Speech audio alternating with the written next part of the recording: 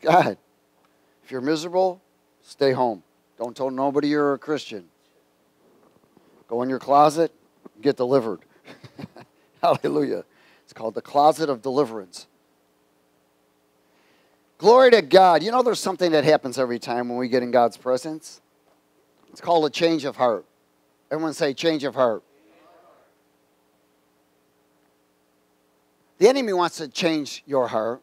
God wants to change our heart. So there's a battle over your heart. Remember, your heart is the core of every desire.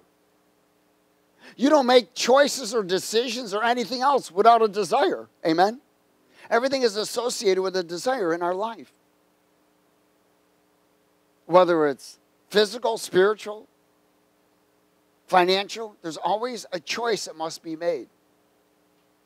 Now, because your heart is the core of all desire, in your heart is the place where choices are made.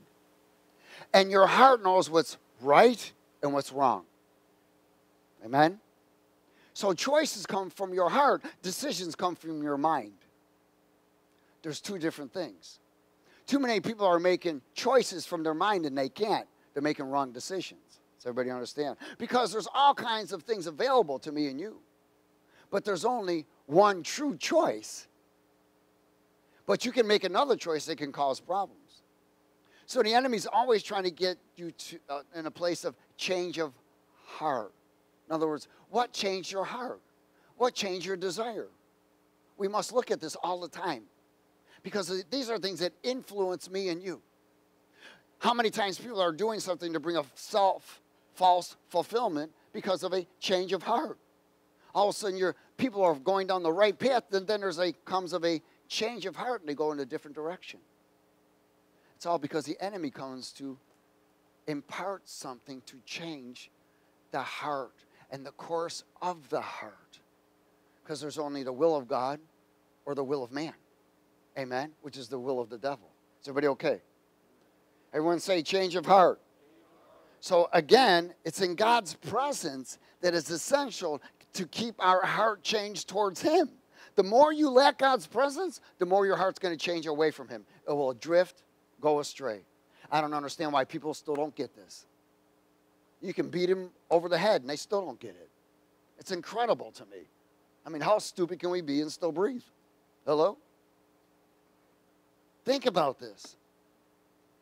Every time something comes in our life that causes a struggle or problem, it's because of the lack of God's presence, it's because of the lack of what? Change of heart.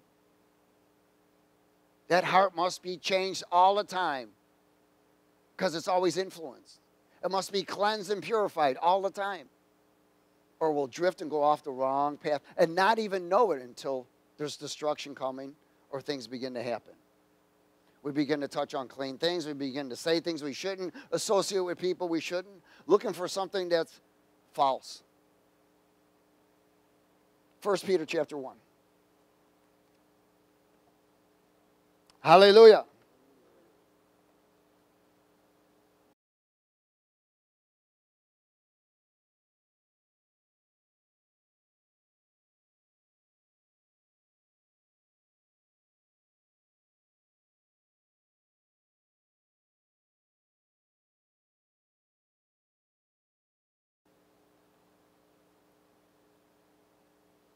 First Peter chapter 1.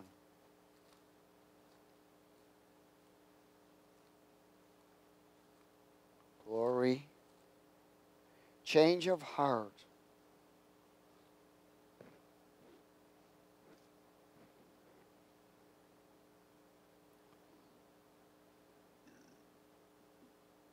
Is everybody there? 1 Peter chapter 1, verse 3. Let's speak it together. Blessed be the God and the Father of our Lord Jesus Christ, who according to His abundant mercy has begotten us again to a living hope through the resurrection of Jesus Christ from the dead, to an inheritance incorruptible and undefiled, that does not fade away, reserved in heaven for you. For you who are kept by the power of God through faith for salvation, ready to be revealed in the last time or last days. In this you greatly rejoice, though now for a little while, even if need be, you have been grieved by various trials, or you have been challenged by various trials to check your what? That the genuineness of your faith, being much more precious than gold that perishes, though it is tested by fire, may be found to the praise, honor, and glory at the revelation of Jesus Christ, whom having not seen you love, though now you do not see him, yet believing you rejoice with joy inexpressibly and full of glory, receiving the end of your faith, the salvation of your souls. In other words, the genuineness of your faith, forever what? Attached into the heavenlies. Your genuineness of your connection, your genuineness of your relationship. In other words, your loyalty. There's a few things. Your loyalty, your purity, your sanctification, your commitment.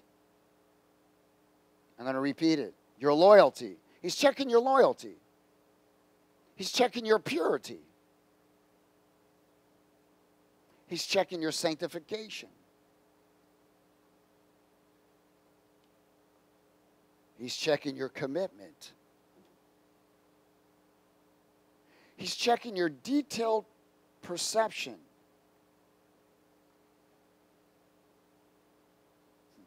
Especially, you will be challenged. We are challenged in these last days. His purpose is to position the faithful for what is getting ready to come. He knows these individuals can overcome anything. Again, this will involve your choices and decisions influenced by the desires of your heart. Because God is searching for a steadfast heart. One that's unchangeable. Steadfast according to his way and not anyone else's way. Knows that nothing can influence that individual. And Galatians chapter 3. Galatians 3.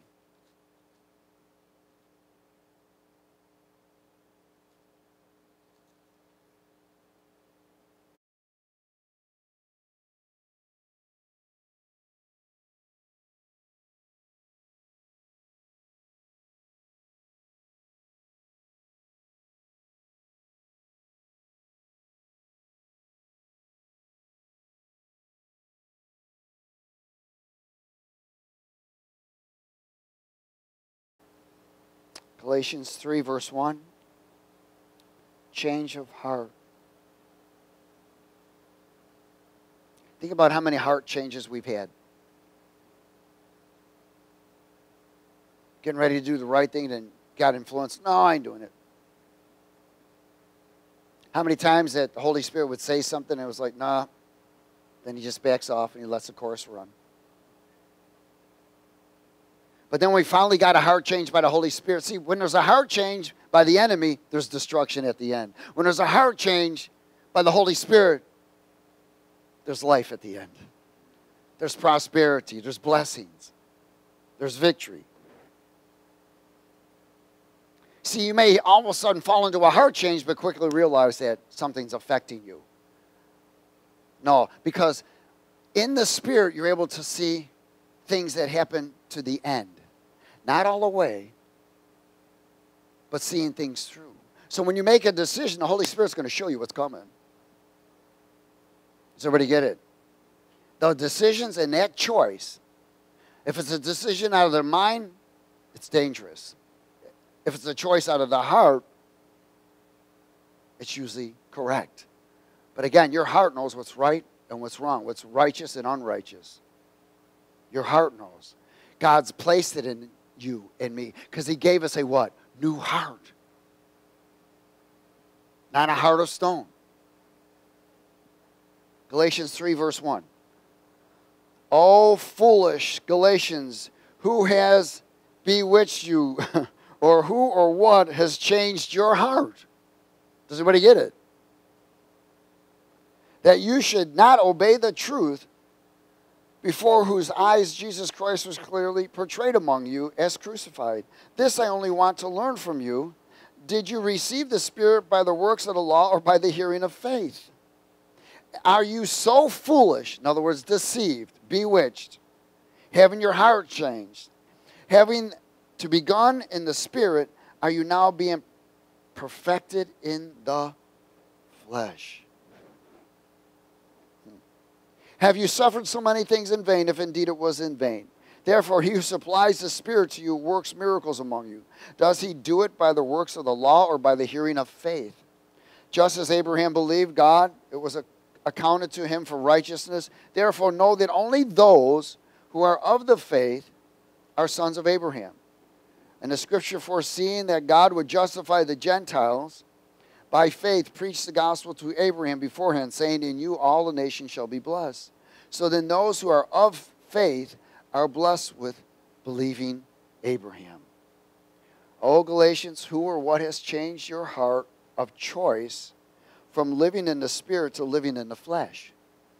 That was the end result. A change of heart, things that influence this change must be exposed and removed.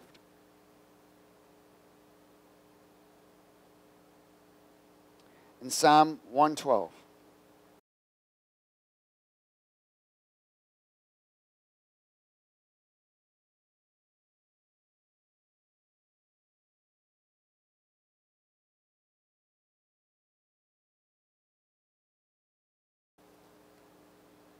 So the enemy is always trying to set a trap to change a heart.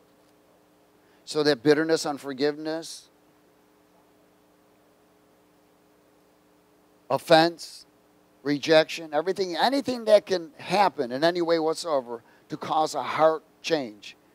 That's his object. That's his mission. And that's what he wants every single one, to get a heart change, to fulfill his will and not the will of the Lord. In verse 1, Psalm 112, verse 1. Is everybody there? Praise the Lord. Blessed is the man who what? Fears the Lord, who delights greatly in his commandments. His descendants will be mighty on the earth. The generation of the upright will be blessed. Wealth and riches will be in his house, and his righteousness endures forever. Unto the upright, these arises light and darkness. He is gracious and full of compassion and righteous. A good man deals graciously and lends. He will guide his affairs with discretion or honesty. Surely he will never be shaken. The righteous will be in everlasting remembrance. He will not be afraid of evil tidings. His heart is what? His heart is what? Steadfast, trusting in the Lord. In other words, it's unchanged. His heart is established. He will not be afraid until he sees his desire upon his enemies. Maintaining a steadfast heart of choice that pleases God. Avoiding any harmful, selfish, rebellion, sinful change of heart. Ezekiel 36.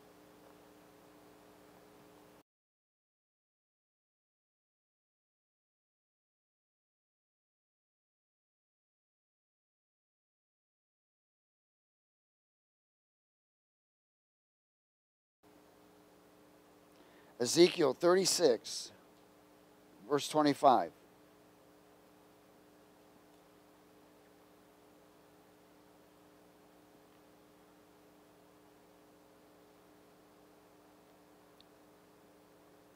everybody there? Praise God. Anybody there? Hallelujah. Let's speak it. Then I will sprinkle clean water on you, says the Lord, and you shall be clean. I will cleanse you from all your filthiness, from all of your idols. What could be your worst idol? You. Amen. Yourself.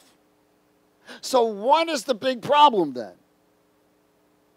The inability to deny an individual self at every choice or decision. That's the problem. Does everybody get it? Why? Because that's the idol. He said, verse 26, I will give you a what? A new heart, and put a new spirit within you. I will take the heart of stone out of your flesh and give you a heart of flesh. I will put my spirit within you and cause you to walk in my statutes, and you will keep my judgments and what? And do them. Wow. He's going to cleanse us from filthiness of sin and idols of self. And again, it's because the inability to deny self at every choice and decision or desire.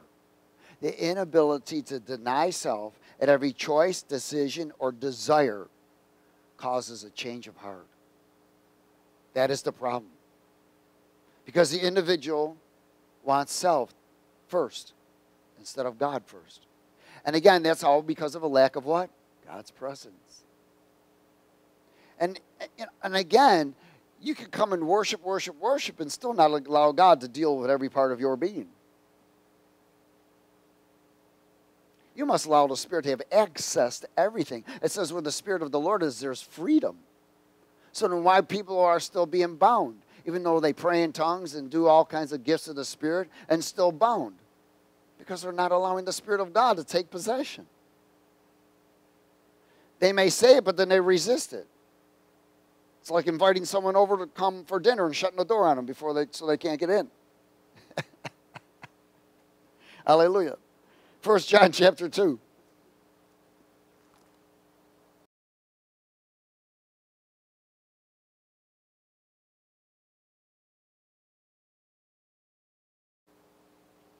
Verse 15. Glory, change of heart. Look at how many hearts have been changed globally. My goodness. To deception and destruction. False doctrines, doctrines of demons. These are all heart changes. People that you were walking with at one time. Friends, brothers and sisters.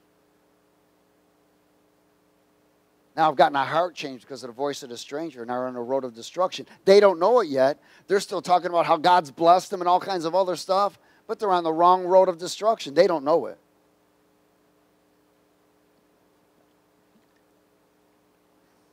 Verse 15. Do not what? Love the world or the things in the world. If anyone loves the world, the love of the Father is not in him. For all that is in the world, the lust of the flesh, the lust of the eyes, and the pride of life is not of the Father, but is of the world. It's of the what? And the world is passing away, and the lust of it. But he who does the will of God abides forever. Now, lust is an overwhelming desire. Amen? Living under Satan's torment. Lust. Lust is not love. And so in this, there's three categories of overwhelming desires. Lust of the eye, lust of the flesh, and pride of life. Its purpose is to influence. The Father says it's not of him, so it's of who? The devil, the powers of darkness. So they're trying to bring an influence of change of heart. Because remember, the heart is the core of all desire. And lust is nothing but a overwhelming desire. Amen? Remember, the inability to deny self against all choices, decisions, and desires from the powers of the darkness will always cause a course change. A change of heart influenced by the enemy, even if it doesn't seem evil, he can still influence a change of heart, even though it doesn't seem evil. See, if it's not God's time, it's not God's will. So it might not seem evil, but it's still a heart change. So there's a heart set on something that's out of God's time. That brings a person on another course that the end is destruction. This is how the enemy plays, man. And until we get an understanding of how he plays, you will be easily deceived all the time. You'll still live by how you feel. This is how I feel. Well, you don't know how I feel. I don't care. I don't want to know. I want to know whether you know the truth and you're submitting to the truth and what this Word of God says. Amen? Hallelujah. Again, the influence of the Spirit of God brings a blessings, a course of life. The influence of the enemy will bring a course of destruction. Why? Because of a heart change. Now your desires are different. Did you ever notice when somebody backslides, all the desires come back to what they used to be? Now they hang around with people with the same desires.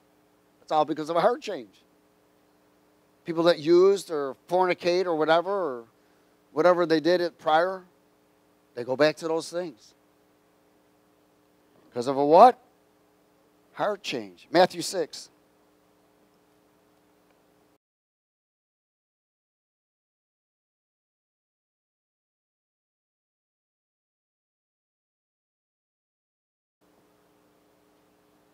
Matthew 6.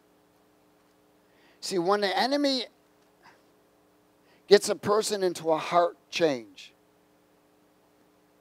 then he promotes pride.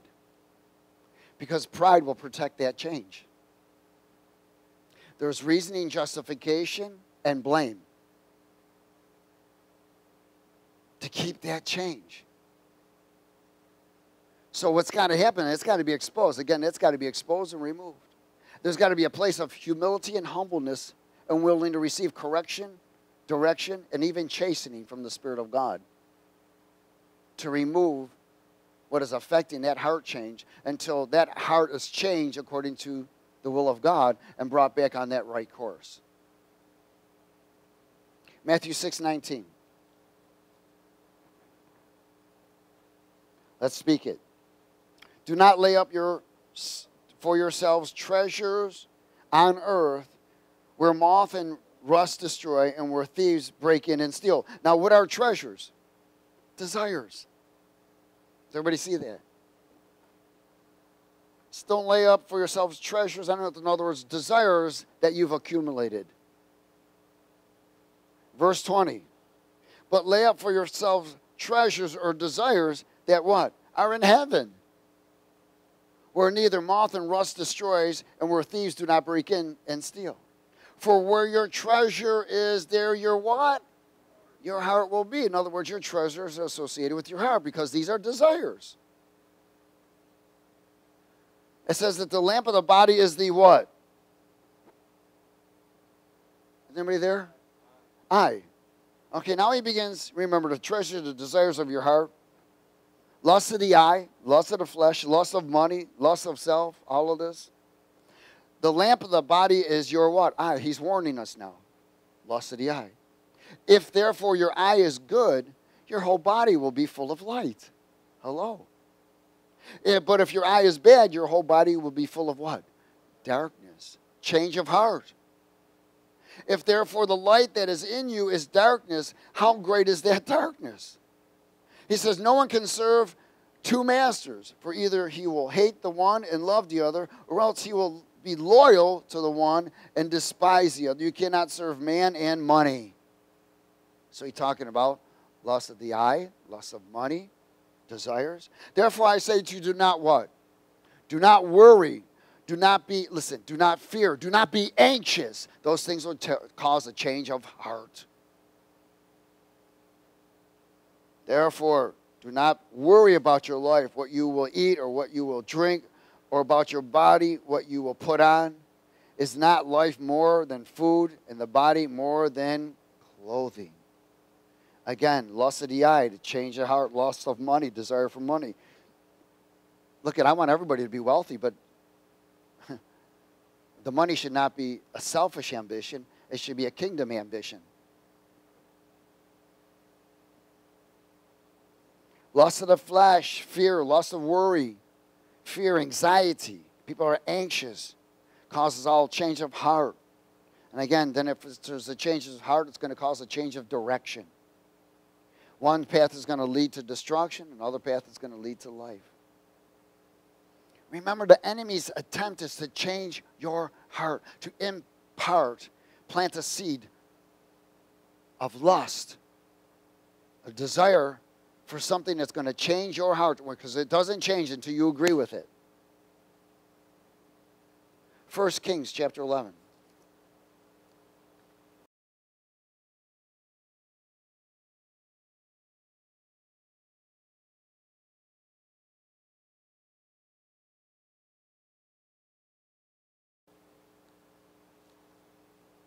First Kings chapter 11.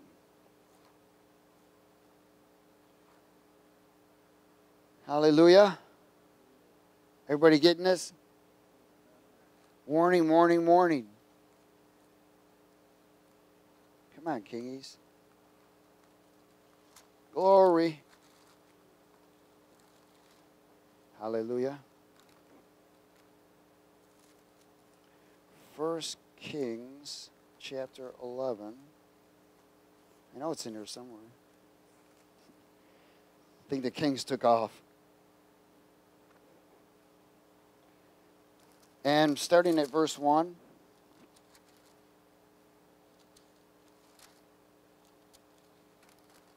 Everybody here knows someone at some time that had a change of heart. Even yourself. You know you had a change of heart. But you know, we never took the time or found out why did my heart change. It always goes back to the same thing. Who told me that and where'd you come from? You know? How did I let a change of heart happen? Just one simple agreement with the enemy. And then people will fight for that change of heart when it's bound by lust. Man, they'll fight for it. They'll kill for it. They steal, they do everything else for it to fulfill that desire. A change of heart is nothing different than an addict. When people become addicted, what is addiction? An overwhelming what? Desire. It's an overwhelming desire. You know, some people have never done anything. I've talked to so many people. They tell me they were never involved in pornography. They tried it one time, poof, gone. They tried crack one time, poof, gone. It only took one time to try it to take them out. Does everybody understand? I'm not saying it happens with everyone. Someone will continue to try until it takes them out. In verse 1, let's speak it together. Hallelujah. But King Solomon loved many foreign women. Boy. As well as the daughter of Pharaoh, women of the Moabites, Ammonites, Edomites, Sidonians, Hittites, from the nations of whom the Lord has said to the children of Israel, you shall not intermarry with them, nor they with you. Surely they will turn away your hearts after their gods. Solomon clung to these in lust, not love. And he had 700 wives. That boy was busy. Princesses and 300 concubines. He never slept. And his wives turned away his heart. For it was so when Solomon was old that his wives turned his heart away after other gods, and his heart was not loyal to the Lord his God, as was the heart of his father David. Does everybody see that? The lust turned away his heart. Now remember, Saul, King Saul, when he got in God's presence, it turned his heart towards the Lord. It doesn't take much to turn a person's heart. Just a simple agreement. That's all it takes. That's all it takes. Does everybody understand? Solomon's change of heart influenced by lust. Again, the mind or the soul analyzes. Amen? That's called decision. What decision I'm going to make? Analyzes. But the heart chooses what is right or wrong. In Jeremiah 17.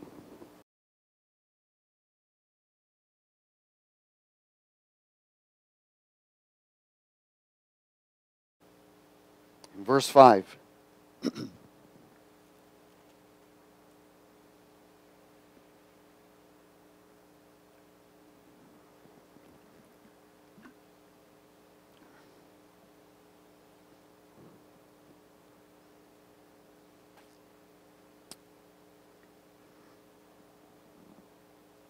Hallelujah.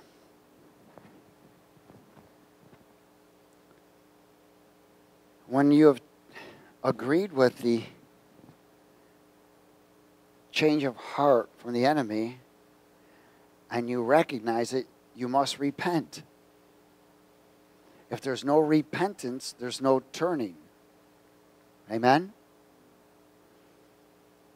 I've seen many people blow it, fall, and do all kinds of stuff, and the only thing they want is help, but not willing to repent. they get no help. In verse 5, thus says the Lord. Is everybody there? Cursed is the man who what? Trusts in man and makes flesh his strength, whose heart departs from the Lord. That person is what? Cursed. So think about when a person is involved in a change of heart. Is he blessed or cursed? Cursed. For he shall be like a shrub in the desert. Look at this next one. And shall not see when what? Good comes.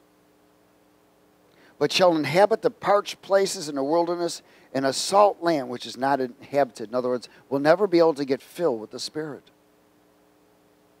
But blessed is the man who trusts in the Lord and whose hope is in the Lord. For he shall be like a tree planted by waters, which spreads out its roots by the river, and will not what? Fear. Why? Because fear causes a what? Change of heart. When heat comes, but its leaf will be green, and he will not be what? Anxious in the year of drought, nor will cease from yielding fruit.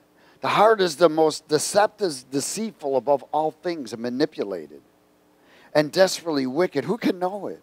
I, the Lord, search the heart and test the mind. Does everybody see that? So he is searching the what? The heart, choice. And he's testing the mind of what? Decision. Even to give everyone according to his ways, according to the fruit of his doings. So your choices and decisions that you make are accounted before God. Never lost. And there must be repentance for the wrong ones. Amen? So it's put under the blood. Or you will reap what you sow. Hallelujah. Remember, the heart is the core of all desire. It can be deceived by the influence from the enemies of lust. To those unable to deny self at every choice, desire, and decision. They're unable to deny themselves. Hallelujah.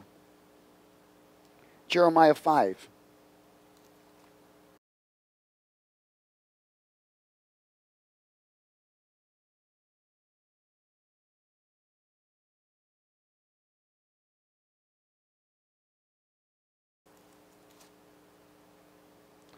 When an individual is unable to deny themselves, the first responses out of themselves is usually, well, this is how I feel. This is how I feel. Because they can't deny themselves. They're unable to. They do not have the ability to, because they're still living out of their emotion. And that means pride is still ruling their life. Jeremiah 5:20. Let's speak it. Declare this to the house of Jacob and proclaim it to Judah, saying, hear this now, O foolish people, without understanding, who have eyes and see not, and who have ears and hear not. Do you not fear me, says the Lord? Will you not tremble at my presence, who have placed the sand as the bound of the sea, by perpetual decree that it cannot pass beyond it? And though its waves toss to and fro, yet they cannot prevail. Though they roar, yet they cannot pass over it. But this people has a what? Defiant and rebellious heart. They have revolted and departed. They do not say in their heart, let us now fear the Lord our God, who gives rain, both the former and latter rain, in its season. He reserves for us the appointed weeks of the harvest. Your iniquities have turned these things away, and your sins have withheld good from you. Why? Because you're cursed. Defiant and rebellious hearts, God withholds the good to come. He gives you what you need, but he will never give you abundance. Hebrews chapter 3.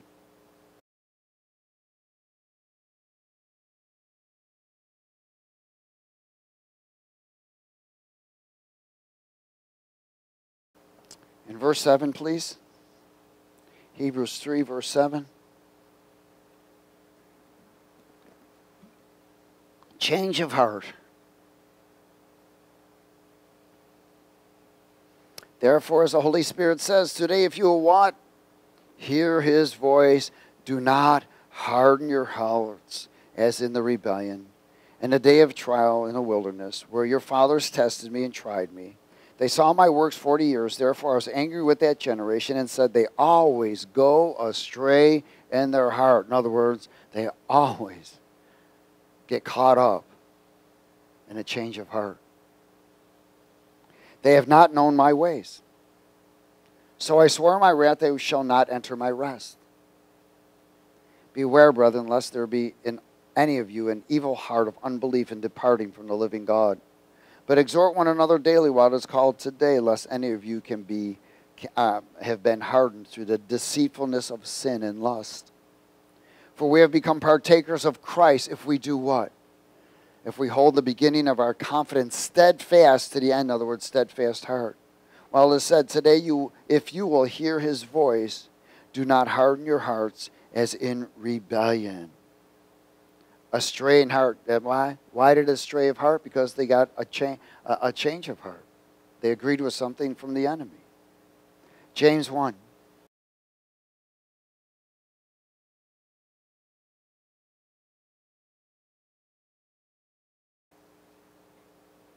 James 1:12. Blessed is the man who endures what? Temptation, attacks. For when he has been approved, he will receive the crown of life, which the Lord has promised to those who love him.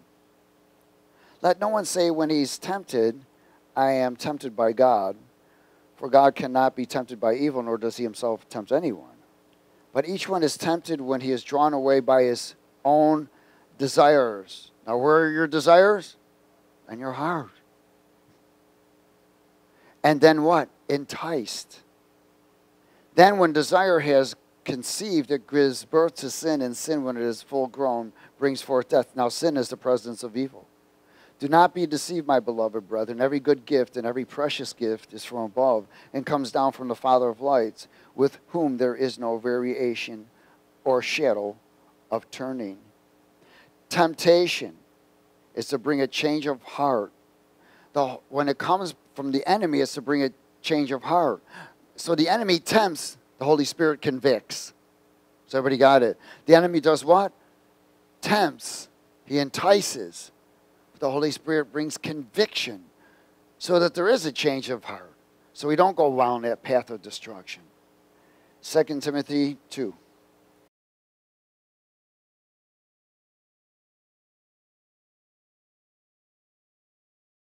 There are many change of hearts these days. And much of it is influenced by fear. Amen? With all sicknesses and diseases that's going on, and influence of the media, music, and so forth. And technology is influencing change of hearts. 2 Timothy chapter 2, verse 21.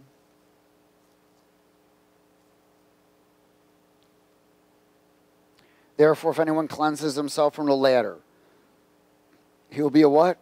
A vessel of honor, sanctified and useful for the master, prepared for every good work. Flee also their youthful what? Lusts. But pursue righteousness, faith, love, peace, and those who call on the Lord out of a what? Pure heart. So be careful who you associate with. And avoid foolish and ignorant disputes. Stop gossiping, backbiting, and criticizing, knowing that they generate strife. Why? Because what you sow is what you reap.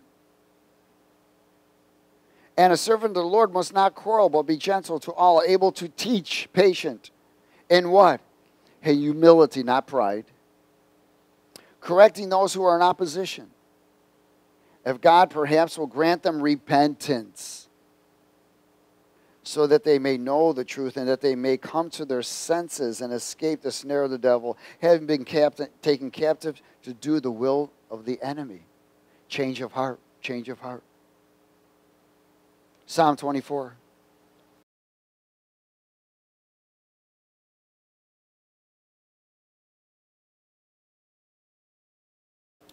Hallelujah.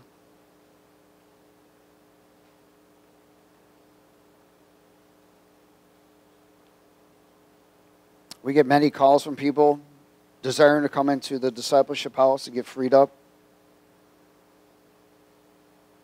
And they never show up. Change of heart.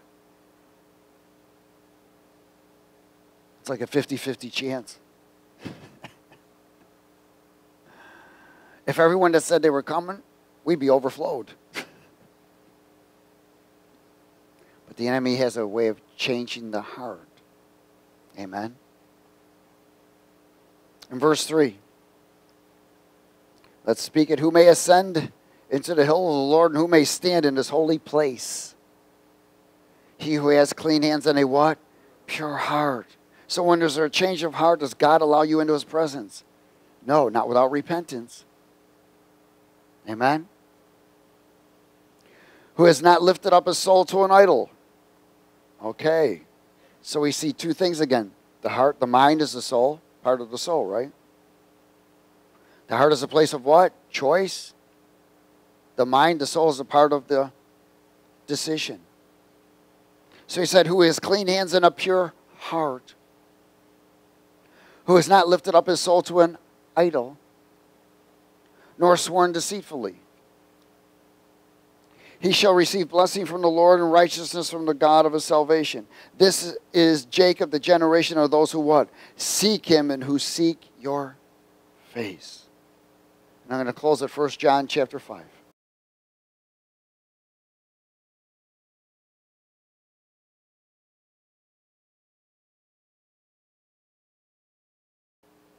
You know, I know many people that are very wealthy, have many cars, big houses and mansions. But they are humble, servants of the Lord. And what they have, they've given more of. Because they have not had a heart change towards enemy. They've had a heart change towards righteousness. And God has blessed them tremendously, tremendously. They stayed the course. You know, many times the enemy will try to cause a heart change just in an area. Now, this may sound strange, but look for something. Cause a look for something. Believe it. How many of y'all know that at one time we thought the grass was greener on the other side, that old saying, amen? But it really isn't. Grass is grass. Hello? All depends whether it's watered or not. But again, the enemy tries to change of heart by making a false impression that something is better, either somewhere else with someone else or a purchase of something else. Does everybody understand that? But when God brings it, it's totally different. In fact, God, when there's something that he's getting your attention to be ready because he's about to bring it to you. See, the enemy causes you to go after it. God brings it to you. There's a difference. 1 John chapter 5. Is everybody there? In verse 18. Hallelujah. We know that whoever is born of God does not sin. But he who has been born of God keeps himself. And the wicked one does not touch him. What does he keep himself? In the will of God. He keeps his heart steadfast. We know that we are of God, and the whole world lies under the sway of the wicked one to influence a heart change. We know that the Son of God has come and has given us an understanding that we may know him who is true, and we are in him who is true, in his Son Jesus Christ. This is the true God and eternal life. Little children, keep yourselves from yourself, from idols. Amen? Idols can be anything that is between you and God. Something more that you desire than God's presence. Amen. Don't let the enemy change your heart. And if you found your heart being changed, make sure you repent and turn quickly, or you're on your way to destruction. Father, we thank you for your word, and we thank you for your warning, because we're seeing many hearts change these days. We ask for your forgiveness, mercies, and grace. We repent for any area where our hearts have changed, influenced by the enemy. And we ask that we welcome the Holy Spirit to bring counsel, correction, and direction, and turn our hearts towards you so that they will not drift away into any adulterous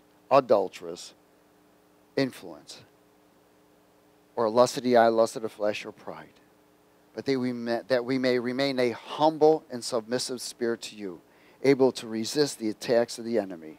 In Jesus' name. Everybody said amen?